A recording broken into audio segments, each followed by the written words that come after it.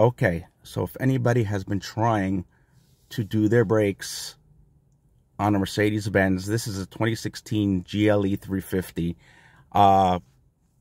When you scroll down through the menu, you get into the pad replacement and you press OK. This is what I've been getting. I went all over the internet trying to figure it out. Finally was able to figure it out myself. So if this is helpful to anybody, this is how it's done. You actually have to start the car, right? Manually release the parking brake. Now the emergency brake pads are off. Turn the car off.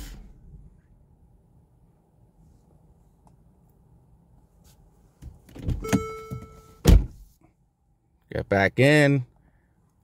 Press the ignition once. You're going to have to go through the same cycle again. Sorry.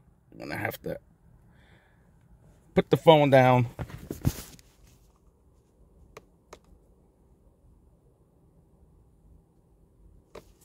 Okay.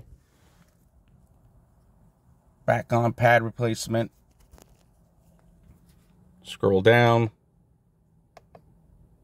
Press OK. Now you're in that mode. Press OK.